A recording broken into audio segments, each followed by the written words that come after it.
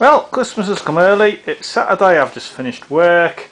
Come home to some nice little parcels on my driveway. First one is, there's my Dynamo. So I'll be able to recharge the battery. I won't have to jump start it every time. So we're going to get that fitted. And the other one, I'll get that back. There is my drawbar, which I'm going to get fitted. And then I'll be able to tow my trailer. I just need like a tow ball pen. Goes through that. I'm sure I've got one somewhere. Where is the question? Right, let's get cracking. This is going the way I like it, nice and easy. I'm using a 27mm. I can't quite get a socket on, but I'm using a 20mm spanner.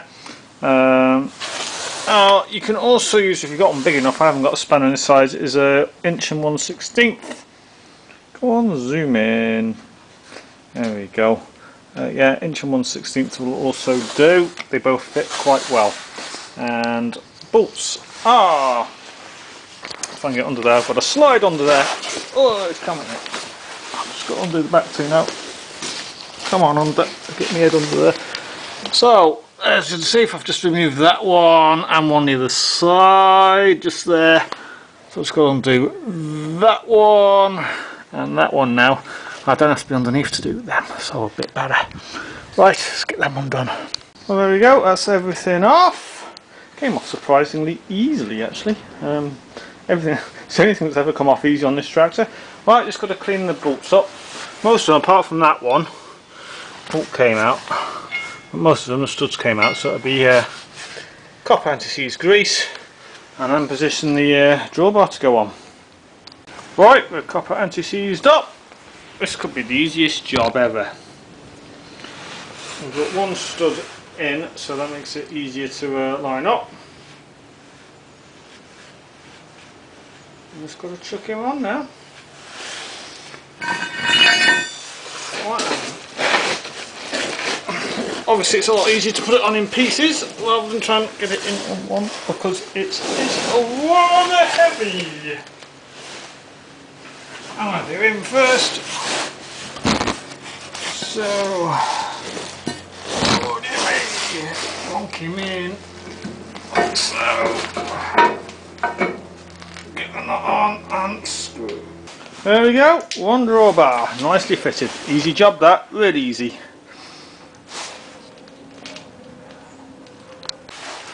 Alright, let's get this pesky, pesky little Dynamo off. Nice simple job. You can't mix these up because they're two different sizes. You just basically have to put them on the right way around. What did I just do with the socket? Oh, the socket's there. Right.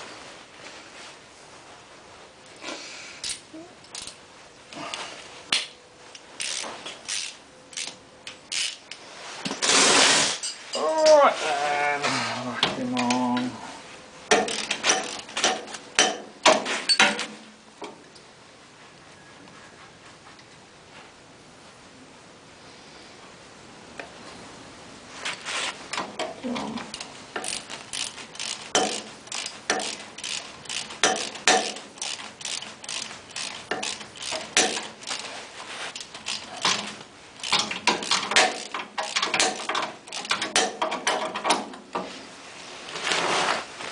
There's him off.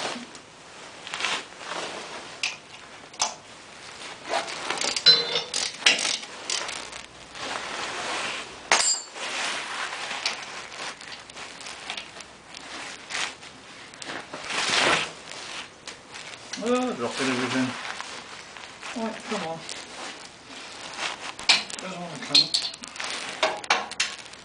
Damn it, doesn't know where you went. I'll find him in a minute.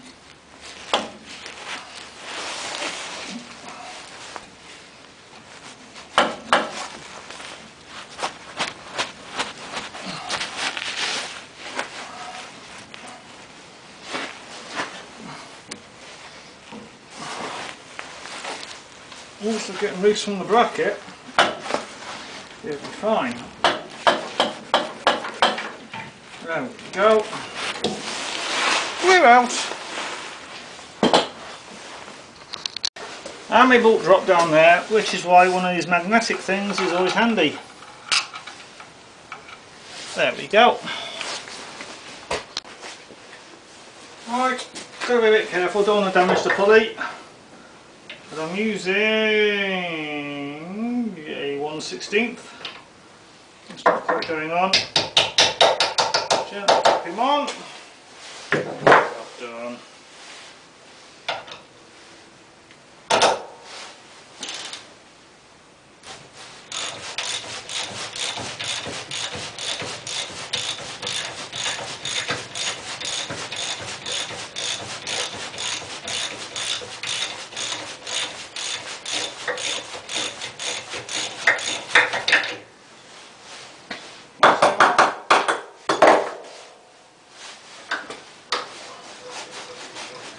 Careful, don't want to do any damage to that.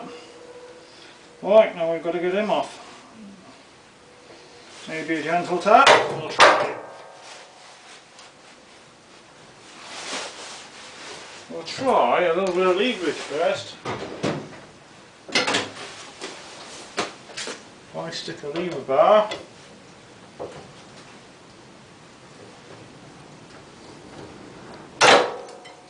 Just moved a tiny bit. Oh, I've broken the edge of the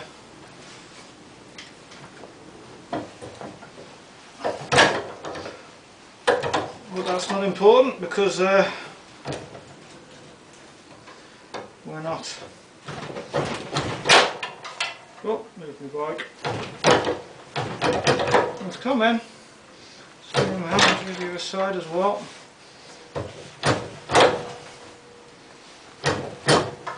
There we go.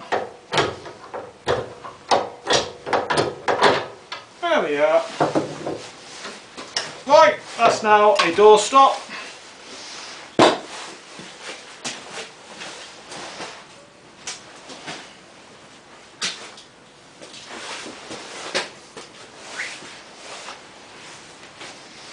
I've got to get him on now. And straight from the start, that's a different size nut.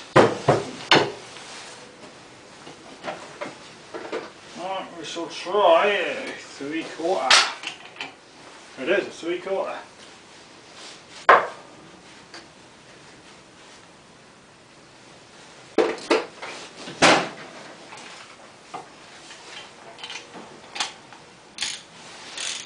Right, M and some grips.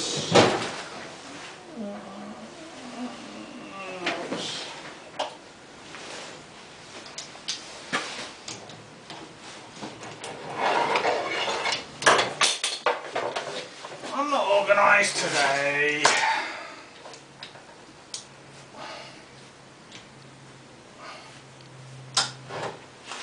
Right, I'm there so you can see it. Just tighten up a tiny bit.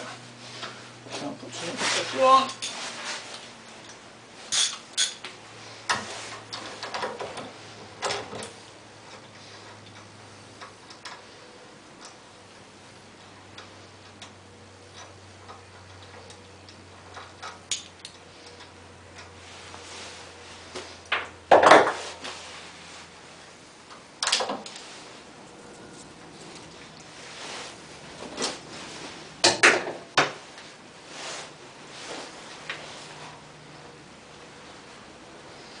Right, there is a little bar there.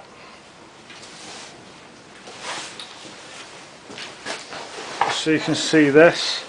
If you see there's a little bar there and that slots over a little bar on the spindle.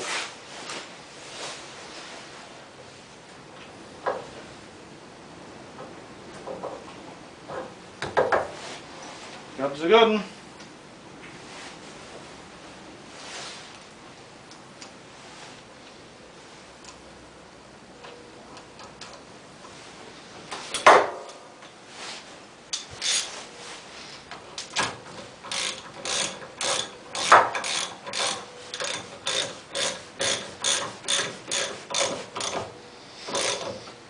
The other thing to use for not damaging that would be like a fuel filter strap.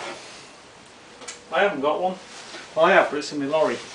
I use it for removing the petrol diesel caps of trailers, so I can never get them undone.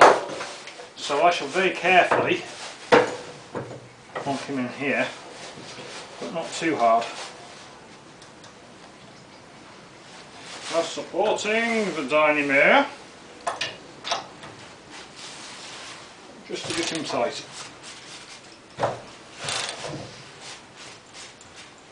That should do it. Doesn't have to be mega tight.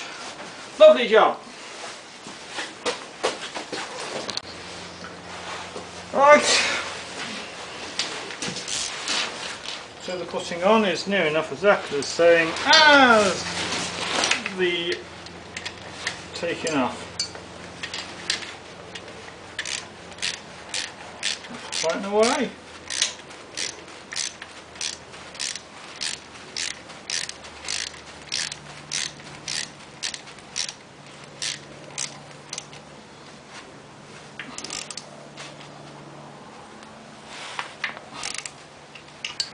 Don't want too tight though, because remember we've got to tighten the fan belt as well.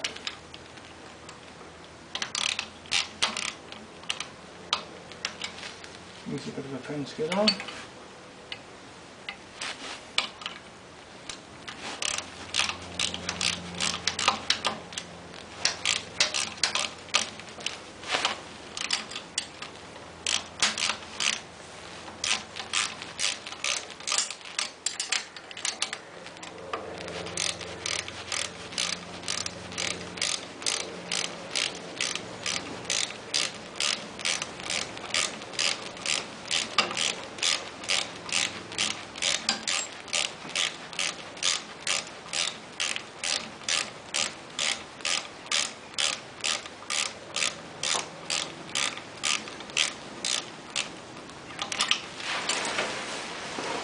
For some reason there is another one on that one, I don't know why, but there is.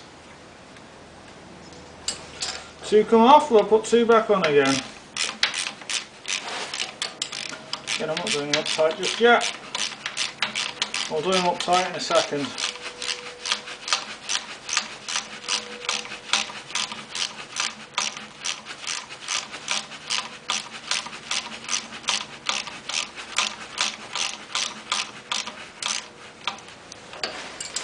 Right, electrics, two different sizes. The big one goes on the big one, and the little one goes on the little one. Nice and simple there.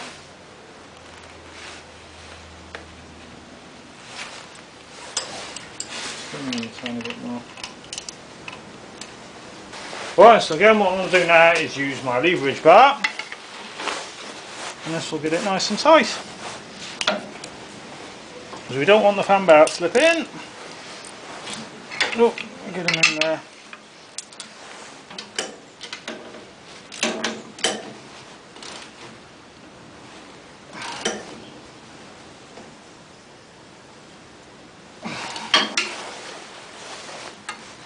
That's it, it's nice and tight. And we can just whip the others up tight now as well.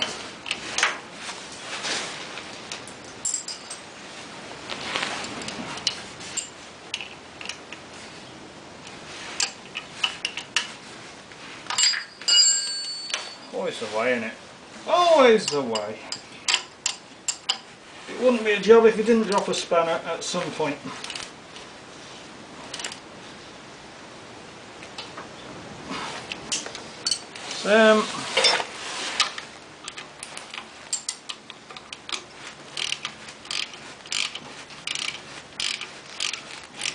Should barely use a deep socket for this one, but it just about reaches.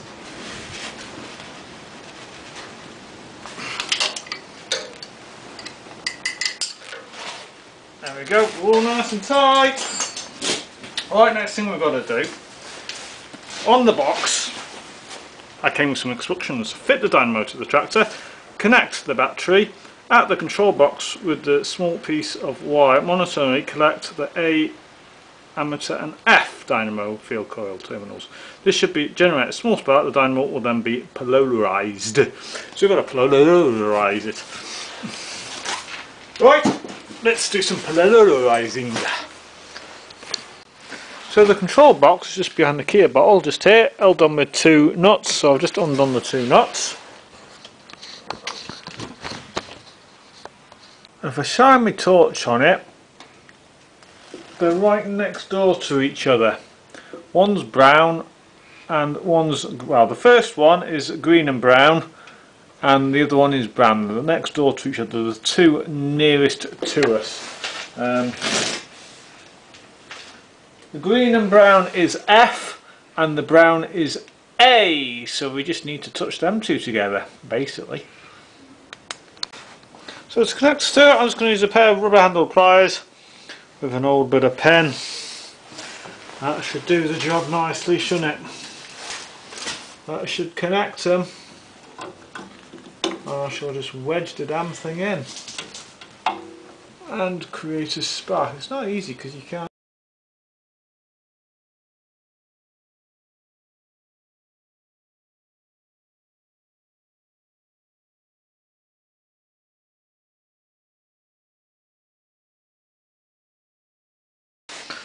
Alright, let's see if it's charging.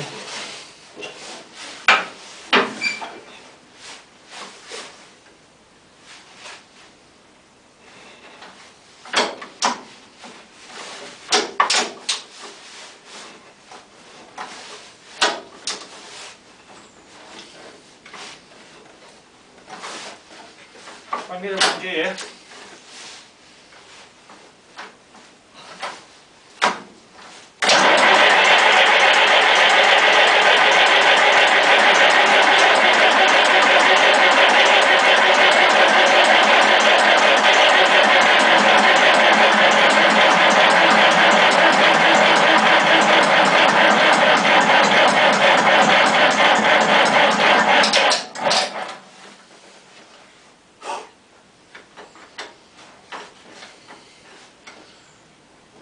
We shall wait for 10 seconds.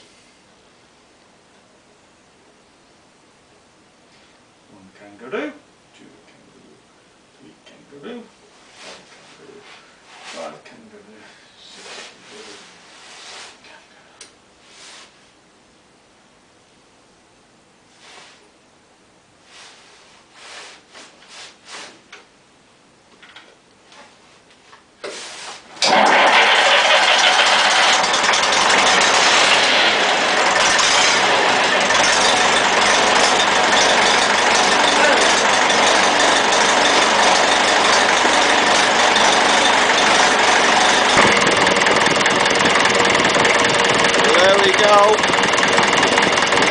Putting some in.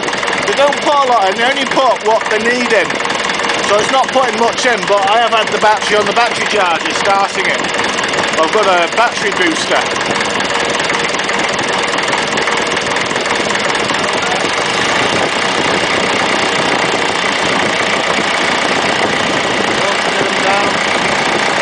I'm increasing revs, increases the reading in. So it is working, whereas before the old one was a big fat 0.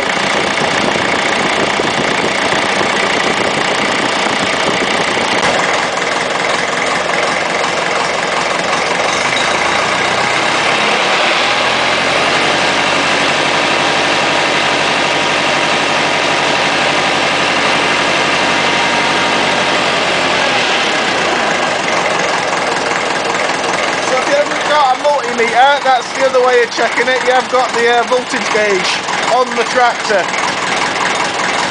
and that tells you. But basically, because the battery's really well charged, because I've been using that battery booster to start it with the Dynamo not working, so the battery is in a good state of charge.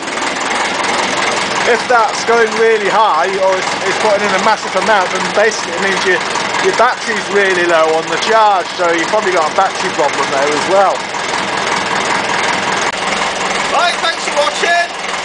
So that was the drawbar and the Dynamo, which is a really good job. I'm going to look at the hydraulics in the next video. Also, the spring that goes on the top with the draft link, or whatever they call it, the draft spring, that's seized as well. So whilst I've got the top off the hydraulics, that gives me good access to that. So I just thought, well, might as well do that whilst I've got the access. So next video will be hydraulics, and that draft spring. Thanks for watching, goodbye.